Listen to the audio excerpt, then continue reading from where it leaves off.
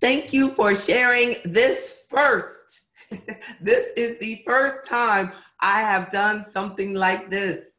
Yes, I am doing a series, 3 Mondays in a row, that is actually all about us. Every year, I do something just for men. Today's Black Man and His Money, AfroEconomics presents. And the brothers do a fabulous job. And one thing they never ask me is, do you do this for women?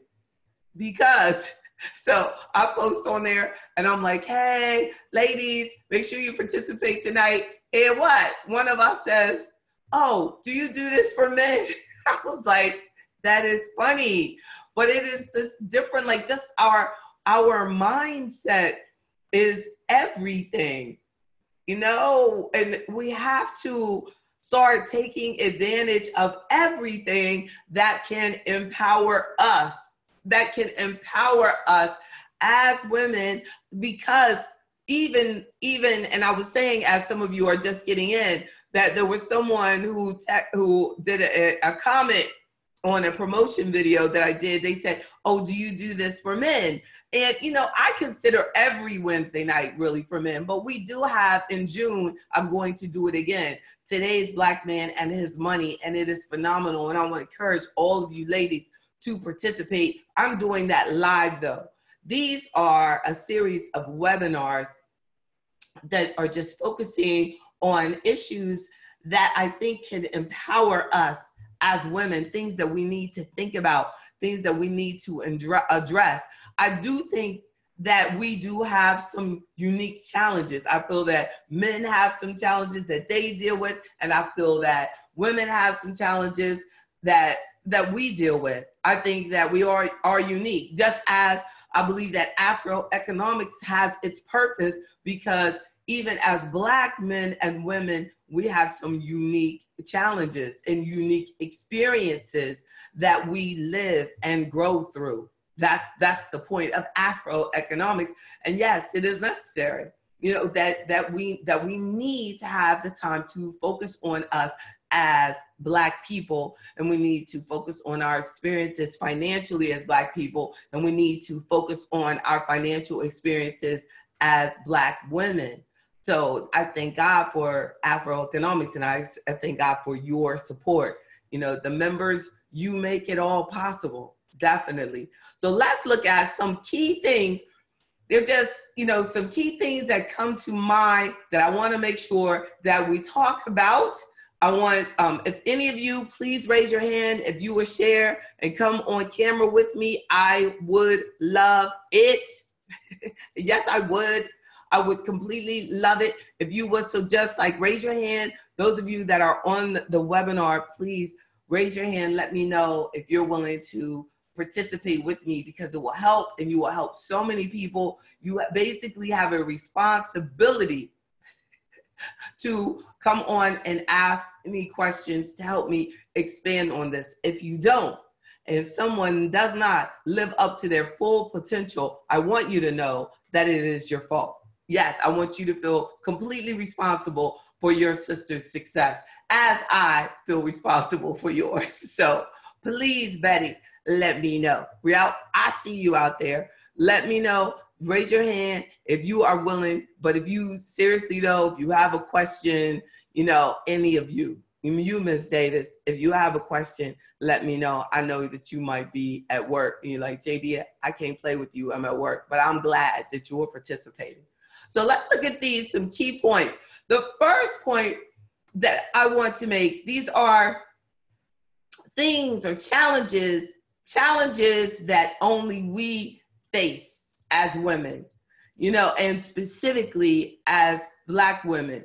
I would say that the number one is that we have this overwhelming majority of us have a lot of financial responsibility for our family. Many of you that are participating are the primary or only money maker for your household, because everybody else is your kids, so you have this additional challenge of making sure that your family's financial well-being happens based on your planning ability, your confidence.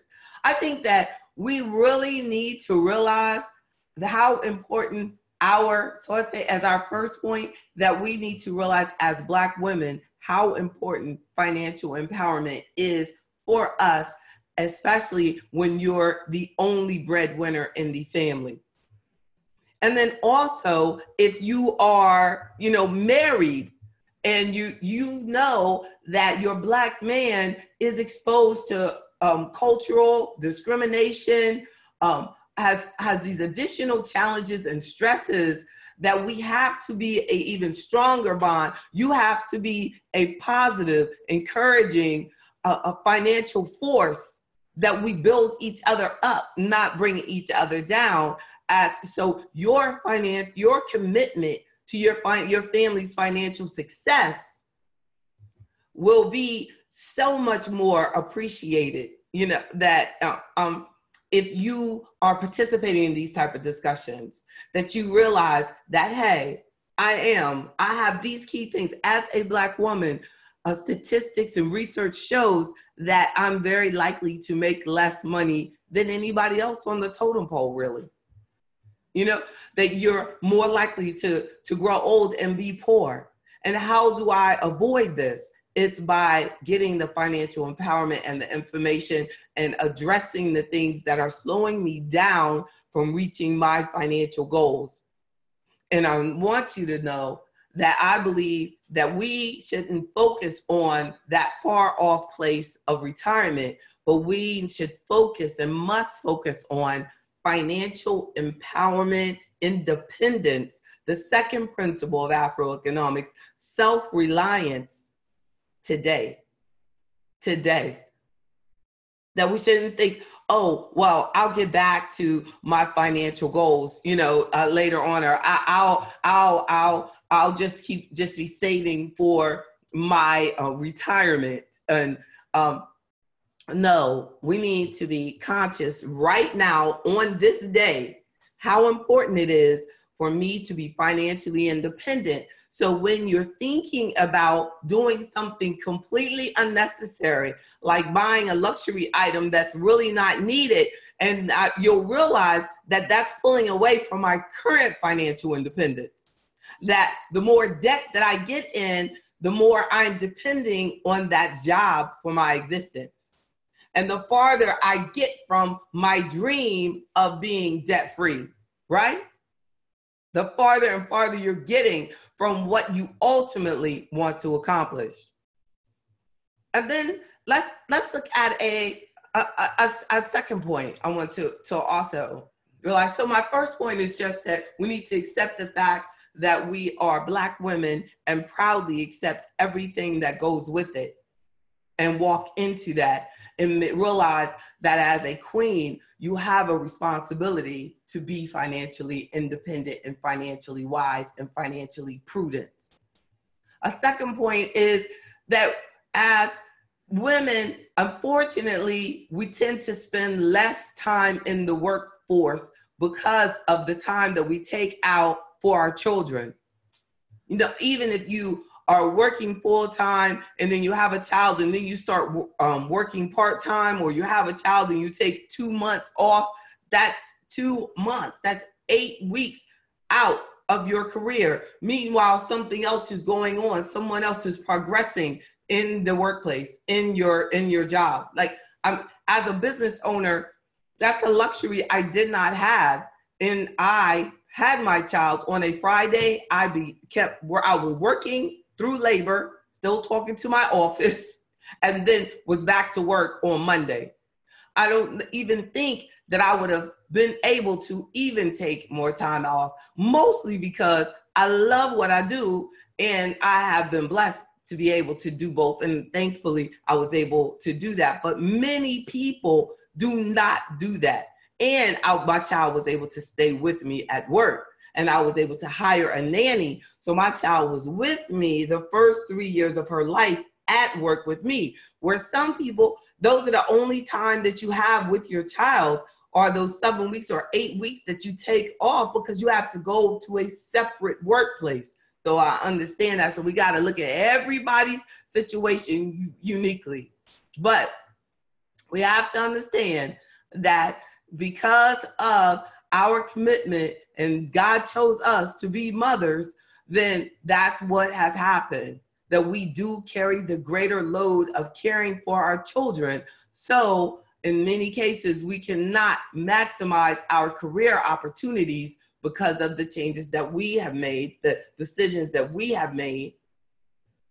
You know, I hate to say the word sacrifice, but we have made many of financial sacrifice to make sure that our children got the attention that they need. And that balance between the money and the attention is it's quite a challenge for us as single parents. A third point is that there is income inequality, and we need to accept that. I talked about that last week, about the wage gap, and it's much bigger for Black women than the wage gap between white men and white women. And then Black women, it's even farther. So we have to realize that it is real. The national gender gap is 17.1 cents, with the average male taking home the wage gap is 17.1%, with the average male taking home $15.32 a week compared to $12.70 for females. And there's a whole bunch of females that don't take home $1,200 a week, unfortunately.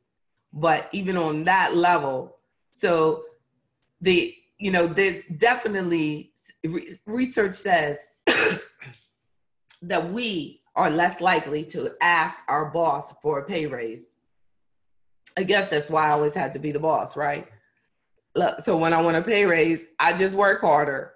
Yeah, but research says that men are much more comfortable talking about money and having conversations about getting that pay raise and selling themselves and selling the points and selling the benefits of giving them a raise to their employer than we are. And I really want to do more discussion about helping us have more confidence in that area, because that's what I do for a living, talk to people about money. So I really don't think about that most women aren't comfortable talking about this. But use me, may God allow me to use me to help you become even more confident about the discussion of getting that raise that you deserve, right? And then a fourth point is that according to research, again, the average divorce hits women harder.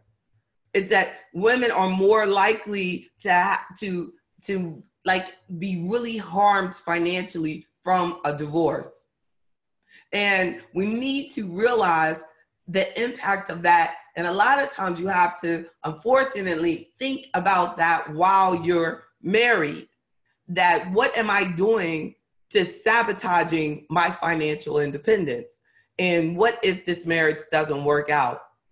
So hard to say that, but we got to keep it real that, so if you decide, you realize that if you decide and you give up your career and then you're depending completely on his income, you will have to sue him for alimony in order to maintain your style of living. And that's very difficult and expensive to do. So we have to really build a relationship around us mutually sacrificing and growing and raising the children together, so that and that takes so much communication, but it also will keep the marriage healthy.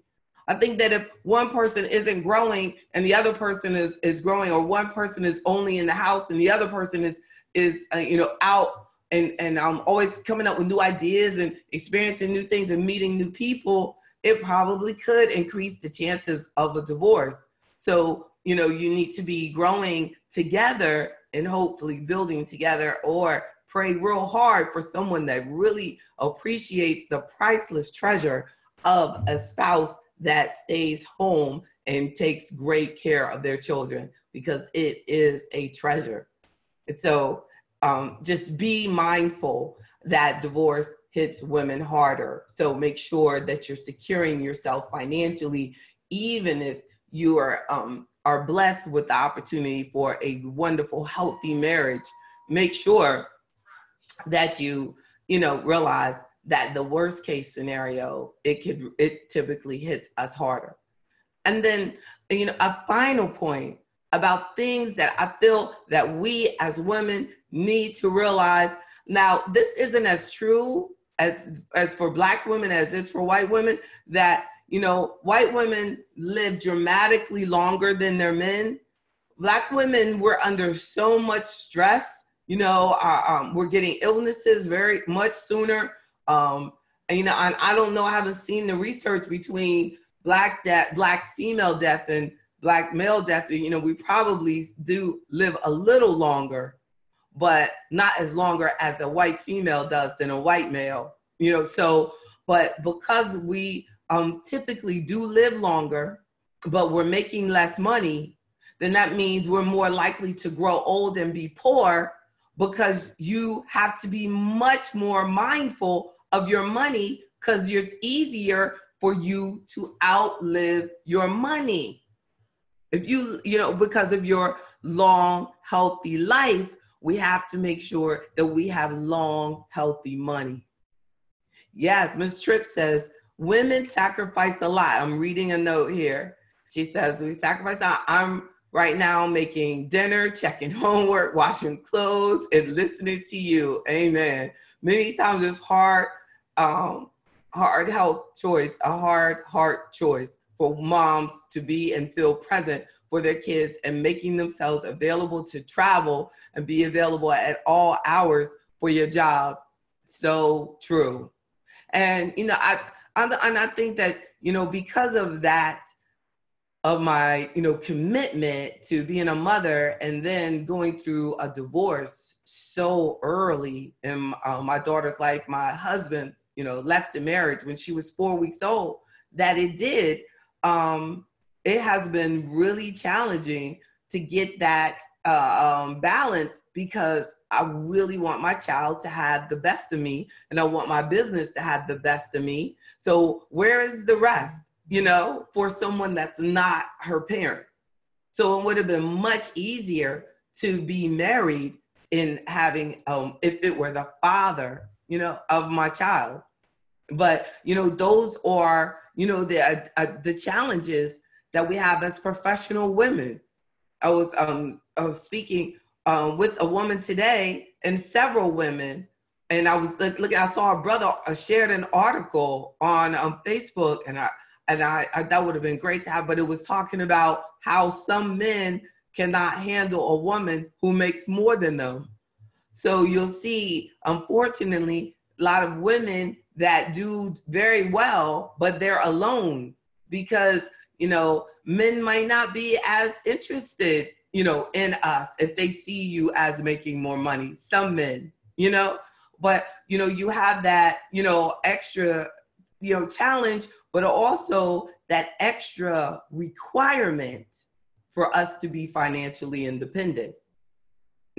So I have known women who, because of the money that they make, their husbands and boyfriends or whoever will not pay anything because they know they make so much more money.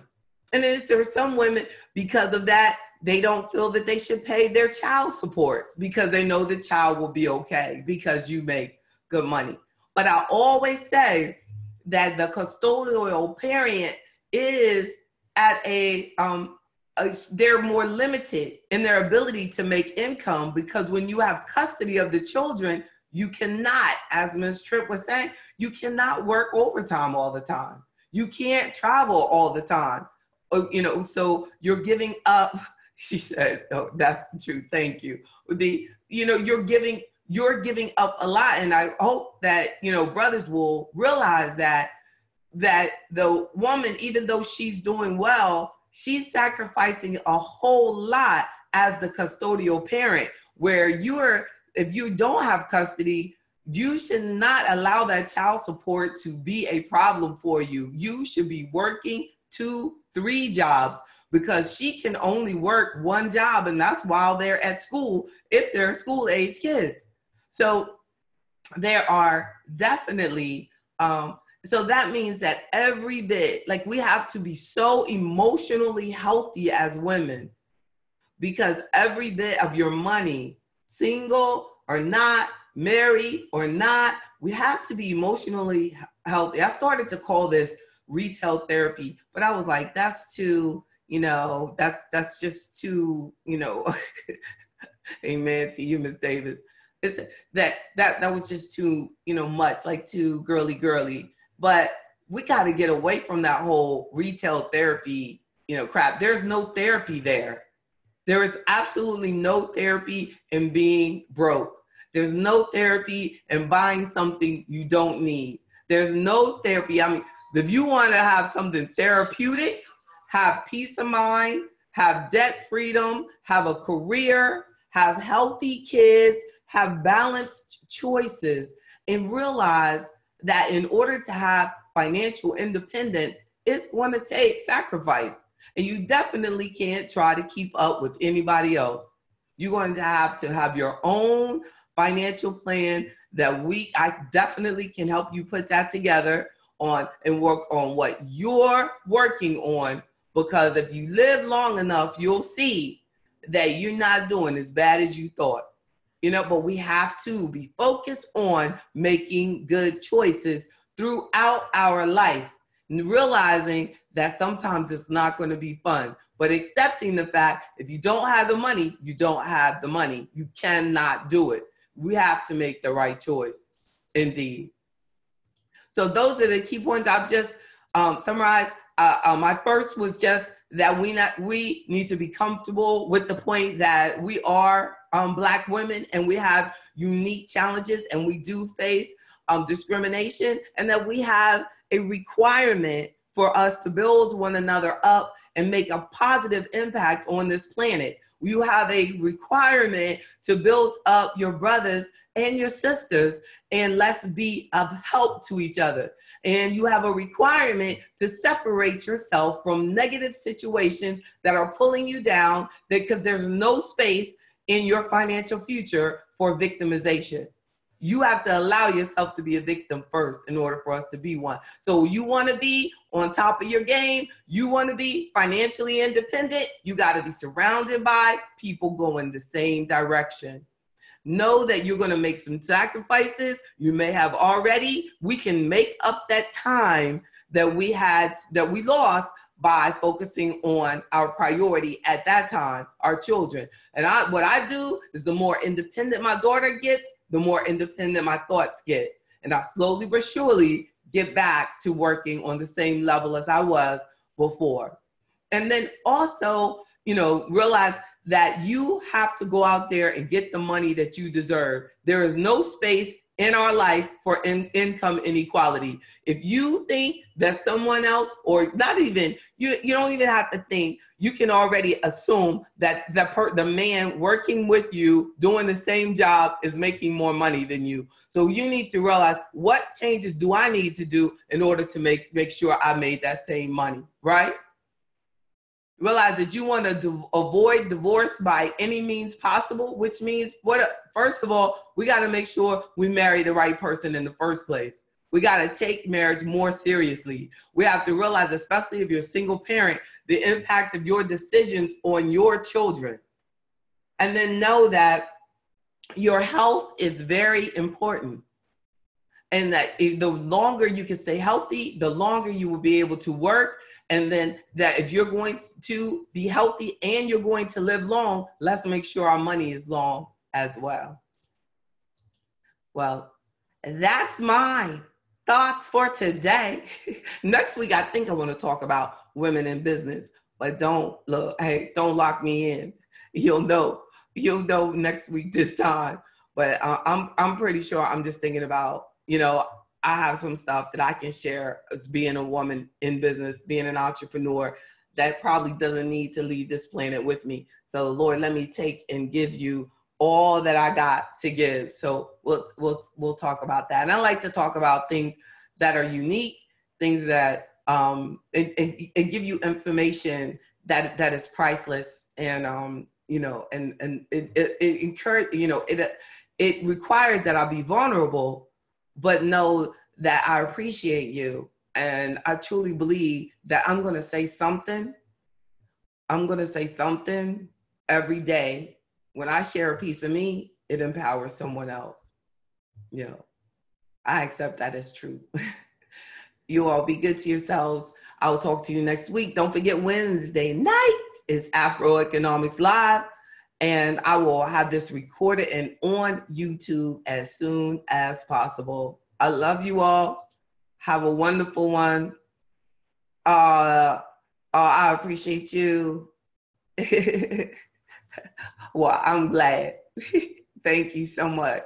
Y'all are a blessing. Thank you. God bless you. Thanks, everybody. We got some brothers up in here. I see you, artists. I see you, Mr. Martin. I see y'all. Take care. And I appreciate y'all. Yes, I do. Thank you. You are always welcome. So don't forget next Monday.